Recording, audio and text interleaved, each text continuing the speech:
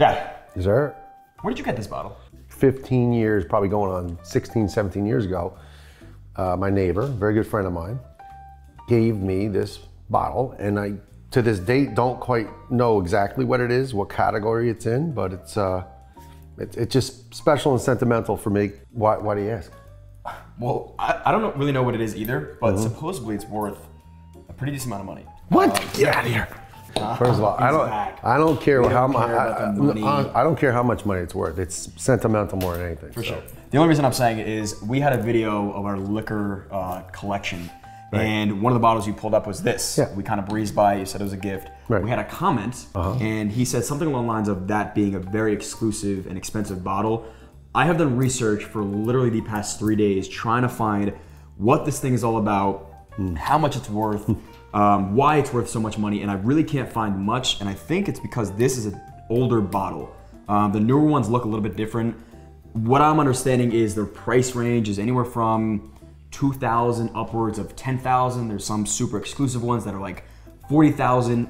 Again, I'm not sure what year this is. I think that's the biggest factor. Again, the biggest issue that I'm running into is the look. This look doesn't look like any of these bottles. So Jake, our sound guy, him and I went to Google and we tried Google translating everything on this bottle. Again, didn't help. This is just the name of the distillery itself. Some information on the back, I think, is just replaced with the English text here. We went to then the liquor store. The guy at the liquor store didn't know much about this bottle. He said he saw it before.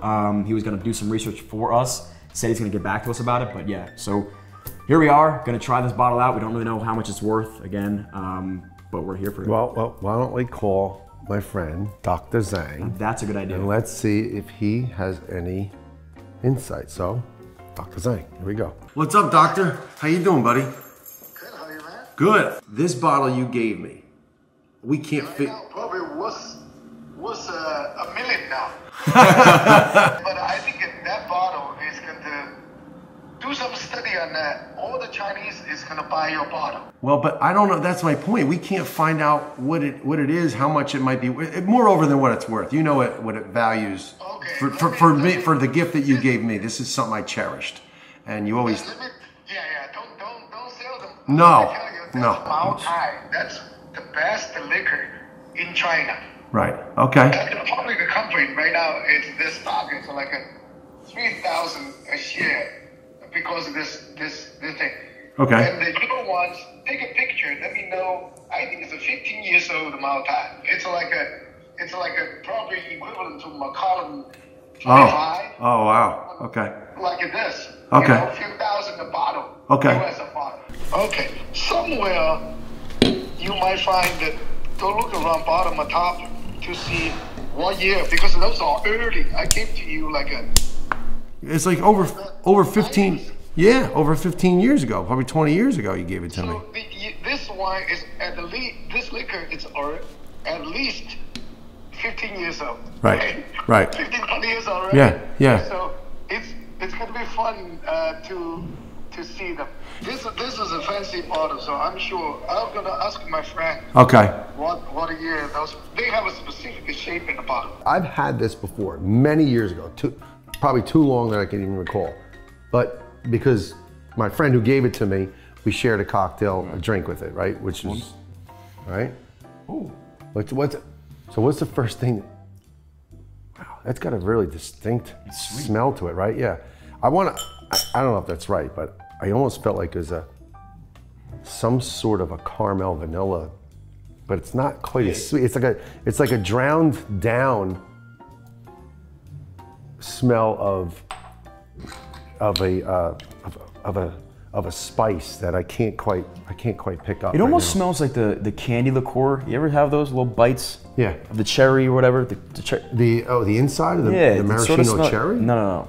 Like an actual the candy liqueur. Wow. I'll tell you what. There's very few people that would have an opportunity to probably smell and taste this, but it's distinct. This is, I don't know that I've ever had anything that comes close to the smell of this. Have you? No. Right? No whiskey, scotch, bourbon. It doesn't resemble anything. So this is pretty cool. And again, why don't you taste it first? Because, cheers.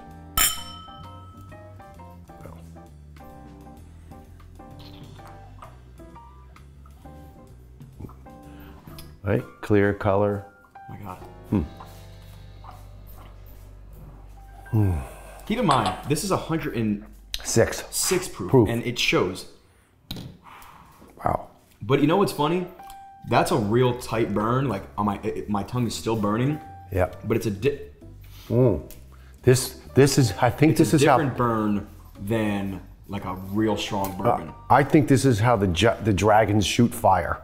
Yeah, but it's almost it's a very bearable burn. Like I could keep drinking it, whereas sometimes when the bourbon hits it, I don't want to. Yep, this stands on its own. Just to be clear, there is nothing else that I can say I've tasted. I'll say ever, because I've had it before, but I don't recall in my recent couple of years now of getting into this drink space, the drinking alcohol spirit space, anything that even comes close. Well, I will say it tastes a lot like sake. Sake tastes like dirty sakes. So no, this does not taste like dirty socks. I got sake in here. You want to taste that? Watch out. Get out of the way. Yeah, and it's Japanese, so it's dirty. Is it? Yeah. All right. Yeah, that's sake. Let's check. And that's not. I don't even. I think that's sake, right? This is not sake. What's this then? What is this stuff? Oh, it's soju. Soju. What's this one? No, these aren't sakes. No, they're different. All right. Sorry. Apologize. There you have it. One of the priceless bottles I have in my collection. We're gonna do a little bit more investigating on this one.